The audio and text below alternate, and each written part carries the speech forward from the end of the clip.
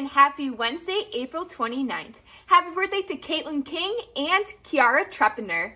If you are interested in a virtual prom, please sign up on the link that Miss Freeman sent you.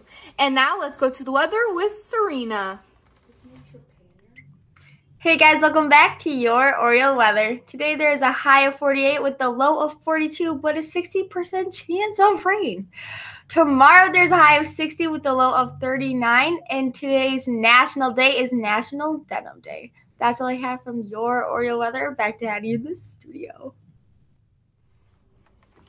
Seniors, make sure you check your emails from Mr. Rasmussen. There's a lot of important things that you still need to fill out even though we are not in school. And now let's go to tea time with Becca and Caitlin.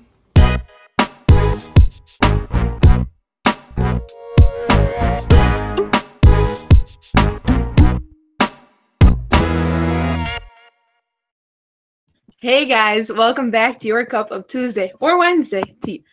Lifetime TV personality Ashley Ross, also known as Miss Minnie, passed away Monday night at approximately 10:30 p.m. in Atlanta after being involved in a hit-and-run car accident. Ross was one of the founding members of the show Little Women Atlanta, in which she starred in for 5 seasons. Gigi Hadid and Zayn from One Direction are expecting their first child together. They started dating in 2015 and broke up in 2018, but got back together shortly after.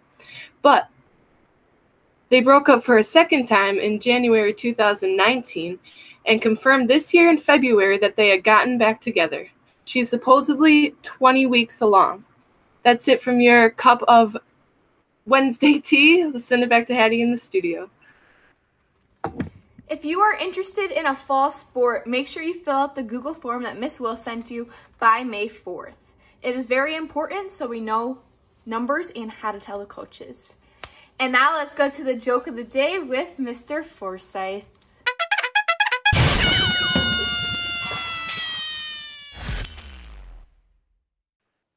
What do kids do when they can't play with a phone? What do kids do when they can't play with a phone? I don't know what. Board games.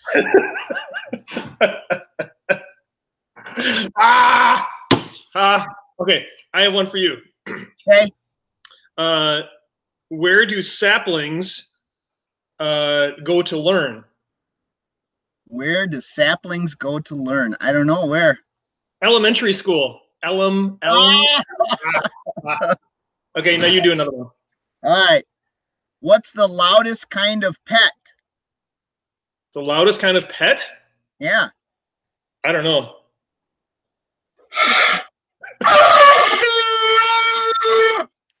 A trumpet.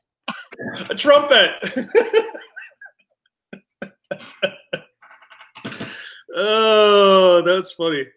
All right, when do bakers share their secret bread recipes? When do bakers share? I don't know. When? Bakers share their secret bread recipes. Only on a need-to-know basis. Need. Need. I get it. Hey, kids, vote for me. All right, kids, you decide. So send an email to Oriole TV and find out which was funnier, me or this guy. This guy. Vote All right. me. Vote me. Bye. Bye. I hope everyone has a great day, and we will see you on Friday. But first, we have a segment from Miss Fox. So let's go to that. You're watching In the Kitchen with Mrs. Fox.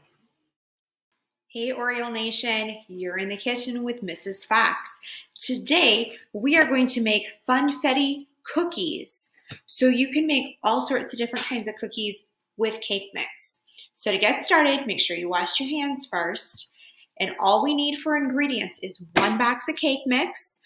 I'm using funfetti today, but you could do chocolate, you could do strawberry, you could do lemon or vanilla, whatever you want. And I just have that in a bowl, so it's ready to go. I need 1/2 cup of vegetable oil, and I need 2 eggs. So I'm going to crack my eggs first into a container here. Always crack them into a separate dish before you put them in whatever it is that you're making, in case you get any shell in it or anything else that shouldn't be in an egg and you don't want in whatever it is that you're making.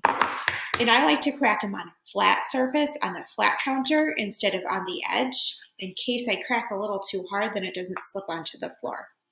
So I'm just gonna put my 2 eggs and my oil in with my cake mix, and I'm just gonna mix it up. And make sure you mix it in all the way so it's nice and smooth. You don't have any eggs that you can see in it, and all of your powder from your cake mix is all the way mixed in. All right, and it looks like cookie dough. So what I have over here, I preheated my oven. It's heating up to 350 degrees, and I have a cookie sheet with some parchment paper on it. If you don't have parchment paper, you could just use a nonstick spray on your pan too. And I have a scoop that I'm going to use to scoop my cookies. And if you don't have a scoop, you can just use a couple of spoons also. I'm just going to scoop them on my pan. I'm going to make sure I leave some space between them because they'll probably spread out a little bit as they bake. So I'm going to put about 6 cookies onto this pan. It's kind of a small pan. And then before I bake them, I am going to put a few extra sprinkles on top because who doesn't like sprinkles? So if I was doing chocolate cookies, I would probably roll them in powdered sugar before and after I baked them. Let's just put a few, and these are springtime sprinkles. They might not look the greatest with all the crazy colors and the funfetti ones, but they're still gonna taste really good, right? Okay, so these go into the oven. So our friends over at FLC, you probably need a grown-up or older brother or sister to help you with this. Bessie Allen and Horace Mann students, you should be able to do this on your own, but super simple. We're gonna put it into our oven for 8 to 10 minutes. When you're given a range, when you're cooking anything, always start with the lowest number because you might need to add more time, but if you overcook them, then it's too late. And my oven just beeped, so it's ready to go in. So we're gonna put these in a 350 degree oven. We're gonna start with 8 minutes. So our cookies are almost ready to come out of the oven, and I just wanted to share something with you real quick. I know everybody likes to eat raw cookie dough, but it's really dangerous for you. It's not so much the raw eggs, because those are pasteurized. It's the raw flour that's in a lot of doughs and batters. That is what makes it unsafe to eat. So please don't eat raw cookie dough. Because you could get really, really sick. And it's a real thing. It's not just me crushing your dreams. It's a real thing. So the timer is about to go off. I did set it for another 2 minutes. So it's taking a total of 10 minutes to get our cookies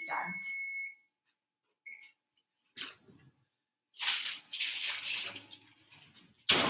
But look at how amazing these look. So we're gonna let them cool for just a minute on our pan.